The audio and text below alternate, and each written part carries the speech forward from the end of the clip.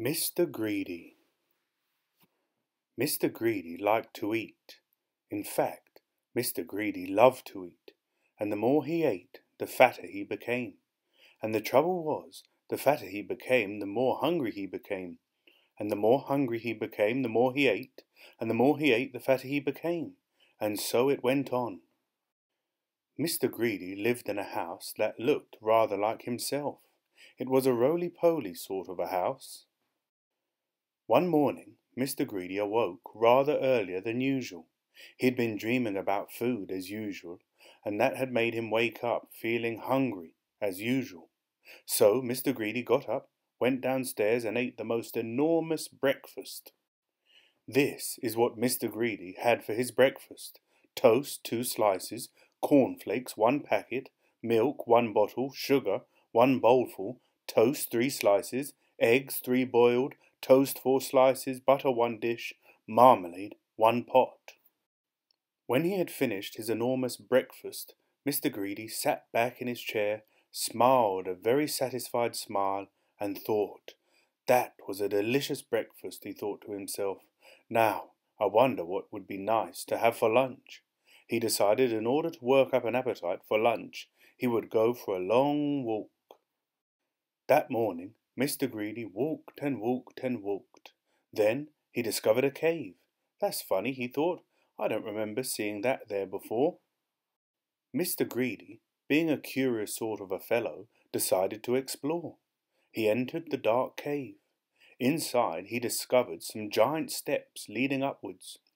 Mr. Greedy, being a curious sort of a fellow, decided to climb them.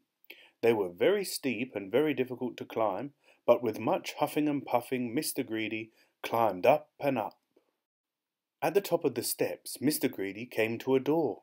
It was, without doubt, the biggest door that Mr. Greedy had ever seen, and it wasn't quite shut. Mr. Greedy, being a curious sort of a fellow, decided to see what was on the other side of that door. So Mr. Greedy squeezed himself through the crack in the door, and there before him was an amazing sight: the biggest room in the world. The floor was as big as a field. The table in the middle of the floor was as big as a house, and the chairs around it were as high as trees.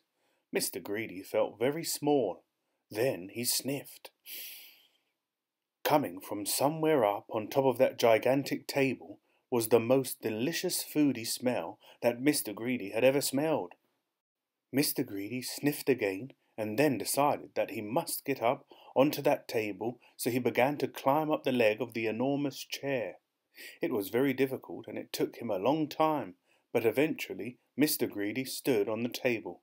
Everything was larger than life. The salt and pepper pots were both as big as pillar boxes. There was a bowl of fruit on the table, and Mr. Greedy tried to lift one of the oranges.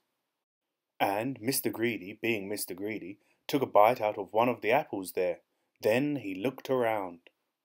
Over on the other side of the table stood the source of that delicious smell: a huge, enormous, gigantic, colossal plate, and on the plate huge, enormous, gigantic, colossal sausages the size of pillows, and huge, enormous, gigantic, colossal potatoes the size of beach balls, and huge, enormous, gigantic, colossal peas the size of cabbages.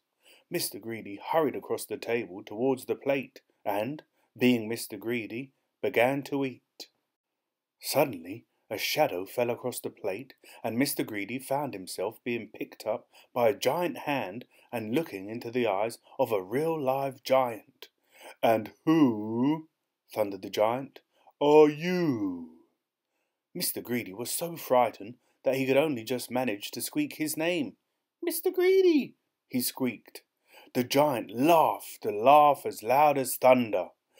"Greedy by name and greedy by nature," he bellowed. "Well, I think, Mr. Greedy, that you need to be taught a lesson." And what a lesson it was! The giant made Mr. Greedy eat up everything on that huge, enormous, gigantic, colossal plate. When he had finished, Mr. Greedy felt very ill indeed, as if he would burst at any minute. "Now," said the giant in a much quieter voice, "do you promise never to be greedy again?"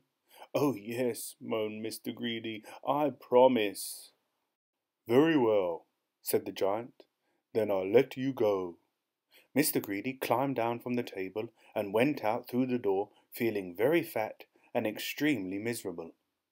And do you know, from that day to this, Mr. Greedy has kept his promise. And do you know something else as well? Mr. Greedy doesn't look like he used to look any more. He now looks like this, which I think suits him a lot better, don't you? So if you know anybody who's as greedy as Mr. Greedy used to be, you know what to tell them, don't you? Beware of giants. The end.